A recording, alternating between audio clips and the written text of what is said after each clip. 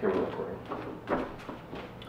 But let me make sure that I have my shit together because it was like losing itself. Oh my god, what's happening up here? Sorry, we're just launching on YouTube, so we're very much sort of like working out this dynamic and this sort of physical aspect of everything. And trying just not to be ugly.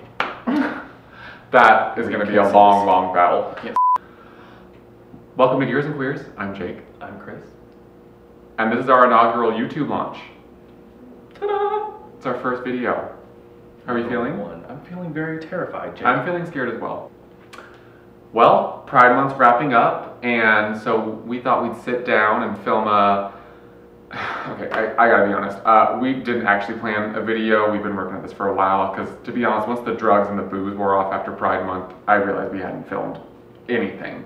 So, here we are. And what are we talking about today, Christopher?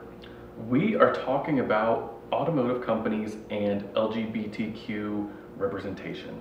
The exploitative mass branding and pride onslaught of rainbow packaging, ads, and slow-selling BMWs. We're gonna dive in. We're gonna dive in deep. So for Pride Month this year, there's been, as far as I can tell, 2 companies that have really done anything for any type of pride campaign. Any type. BMW, they've teamed up with Jonathan Adler, who's a queer artist, visual artist, to launch like a fleet of BMW 8 Series convertibles designed by him, covered in sort of like this rainbow livery. Even the headlight lenses are like smoked rainbow, like they reflect rainbow. So they're going to lead like the World Pride March in New York. I think that type of like exhibition is like my problem. Kind of like the face value, like here it is.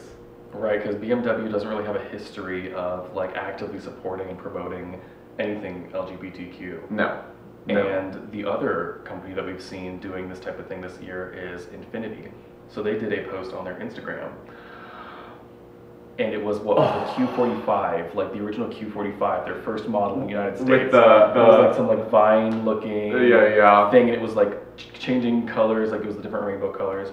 And it was like interesting. It was cute at first, and then I was like, this is like the bare minimum. Like they tried, but then I think the best and arguably the worst parts of that and any of the posts that we've seen are the comments.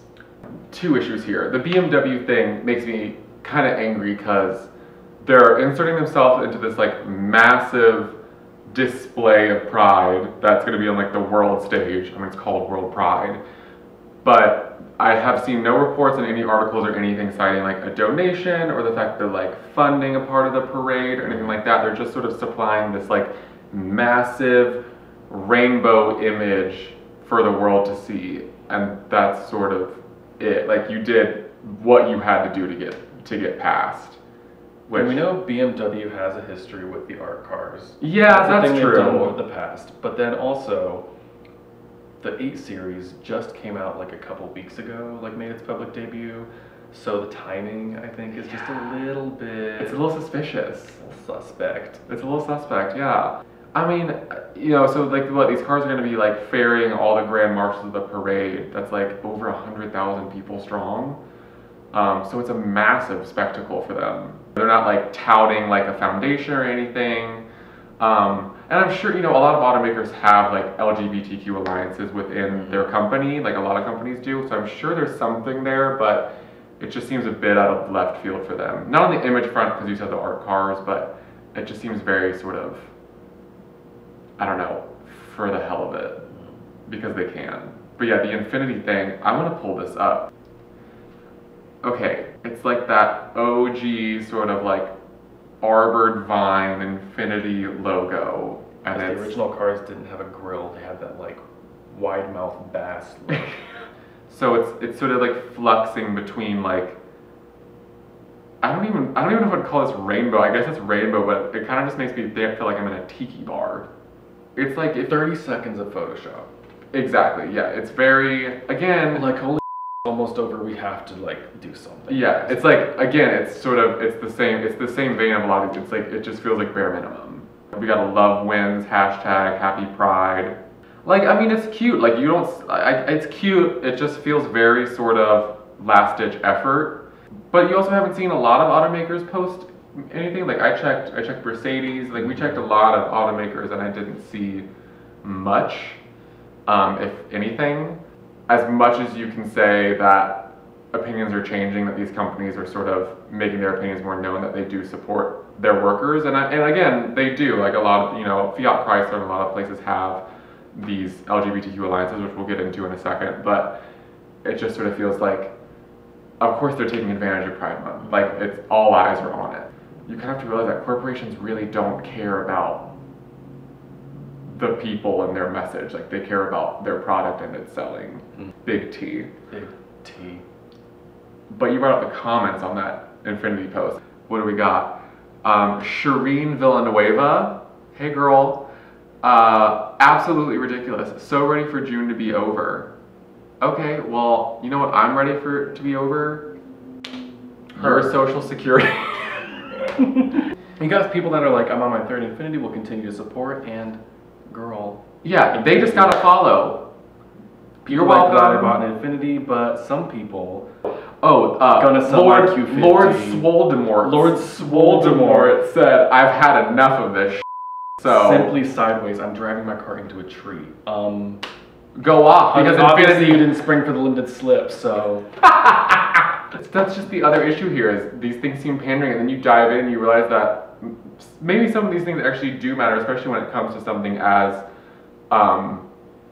largely heterosexual and such a boys club that is car culture and enthusiastic scene. Yeah, and the opinions that come from some of these people, and then you're just like, okay, maybe an Instagram post is kind of nice.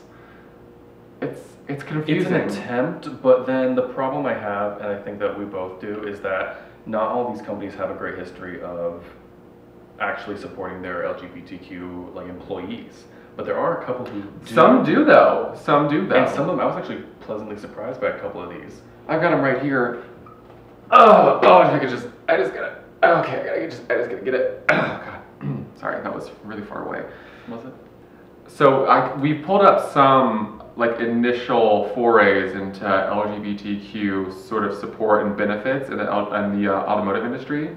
Toyota, comprehensive domestic partnership benefits back in 2002. We'll link this article, by the way, down below or up here, or just sort of maybe like sort of here, maybe here. I don't know. We'll figure it out. Expanding tax benefits, adoption support, transgender health benefits. We love it. Toyota. Okay, let's be real. We always stand Toyota. The Supra, it's not a BMW. Chris, don't tell the people that. You go, Toyota. Fiat Chrysler. Oh, the 124, that is a gay car. That car is Fiat gay. brought a B rainbowed 124 Spider to the World Pride Festival. No, it wasn't the World Pride Festival. It was the Motor City Pride, and so it was Detroit. There's a picture here. Ding. Gay and Lesbian Alliance. Again, a lot of these companies has that. So promote issues within the company, things like that. I'm not sure how effective that is in resolving any type of workplace discrimination or issues, but it's arbitration. It's there. Ford, 100% rating from the HRC. I'm not really sure how comprehensive that is. GM, for more than a decade, same-sex domestic partner benefits, spousal benefits to married LGBT couples in 2012. A little old-fashioned that they have to be married, considering that's not it for everyone, but go off, I guess. The company was the first automaker to join the National Gay and Lesbian Chamber of Commerce. Something.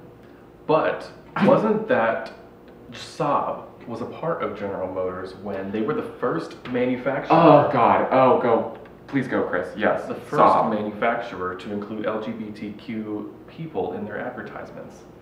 Honey, who doesn't live at Saab? That's what I'm saying. The 9.5. The 9.3, the 9,000, the 9.7X, which was really a trailblazer. We don't talk about that. We don't talk about the 9.7. Oh, well, that's like, you know, Subaru is like, they took, like, that's why there's that whole trope of like lesbians loving Subarus. Lesbian Cadillac. And you know, there's that website that talks not just about like car companies and what they've done like publicly for LGBTQ people, but how friendly they are from like a buyer's perspective. Gay Wheels. Gay Wheels. Gay Wheels. Ding. That's where a lot of this information came from. Again, will be linked down below. Shout out to Gay Wheels. Amazing. I feel like the question is like, how does this all tie together, and how do these companies continue sort of like the visibility that they're kind of displaying singularly in June, but also take care of their employees and increase sort of like their representation in their ads or their campaigns, or just, I mean, you know, they say that every year it's Pride Month, but like for us, Pride Month is every month of the year. Like that's how we live our lives. So it'd be kind of nice for, I think, brands to sort of take a page out of our book and sort of put their money where their mouth is, and not just during June. Mm-hmm. I think a lot of our criticisms are about like they're speaking up now, like when it's trendy and like where it's like a hot topic right now. So like when it's hashtagable, when the hashtags are rainbows, when there's still rainbows, because they're not always.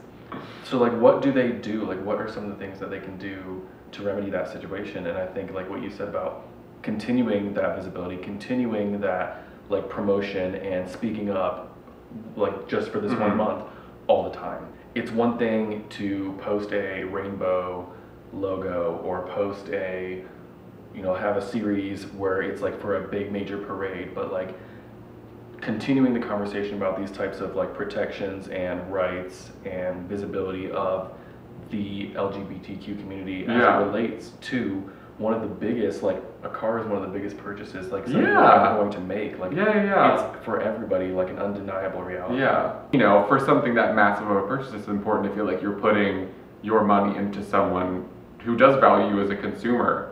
But it's also not about simply valuing the consumer and showing them in your ads. I mean, things are trending upwards, but the, you know, marketing sort of always seems to like ebb and flow, and I'd like to see it be like a constant, steady stream of people that look like you.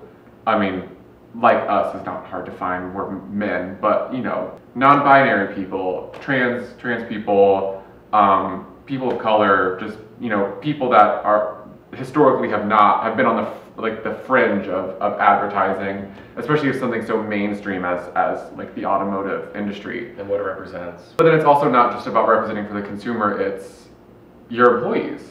And we touched on like Fiat Chrysler and Toyota and Saab and Subaru and Ford with these LGBTQ alliances within the companies, which is a pretty standard thing in a lot of corporate culture, I feel like, these days. But why aren't those people driving BMW's 8 Series convertibles in World Pride? Do you know what I mean? Like, why isn't BMW looking within? Yeah. Like, I mean, obviously, I'm sure these people are you know, the Grand Marshals, I'm sure are people who have, you know, a stake in pride and being in our community. But I think, you know, it's not about that. It's, you know, bring these people out of the factories and the office buildings and all that, and not just for June, like, you know, not just for others, but like their own. Yeah. Put them in the ads. You know, I mean, if your whole shtick, especially during 1 month of the year, is to show up and show out for who's trending, you know, do it with the people who work for you and who make you money and who build your product and make it possible for you to be you. Exactly. Who give you that clout to be able to say, look at us, like, look how accepting we are. Like, yeah, you know, I think it's, you know, bring the people from behind the scenes. I think that's genuine. I think that's like genuine acceptance and showing that, not just, you know, models and things like that, which is completely valid and as well. But I think people who maybe are lacking in that sort of visibility in this scene, like, I think that's the route to take, is sort of combining it all. And that's the T. Did we just fix the automotive industry and LGBTQ rights? Probably not. But we're trying. Well, thanks for watching. Did we just finish our first YouTube video? I think we did. I think we did. Stay tuned. There's a lot more coming soon. And Chris's favorite part. Like, share, and subscribe. Let us know in the comments. What do you want to see? What do you want to know about? What do you want to see us do? What can we do for you? It's Gears and Queers.